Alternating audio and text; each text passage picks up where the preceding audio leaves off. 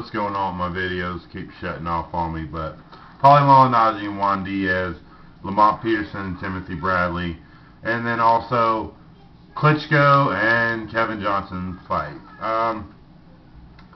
Klitschko's just going to own Kevin Johnson. I really don't feel any need to go into this. Vitaly is, in my opinion, the better of the two Klitschkos. So I'm not even going to fuck with that.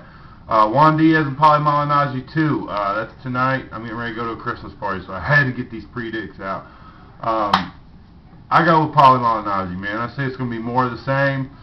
You could say Juan Diaz up his punch output and could win the fight, but I think Paulie's going to drop a few more right hands, throw a little bit more combinations, and he's noticeably faster than Juan Diaz, and since neither one of them really have any power to speak of, that's what I'm going to base this decision off of, is speed and boxing skill, because Paulie can just circle this guy, you know, and outbox him, and I think it's ridiculous how the first fight ended.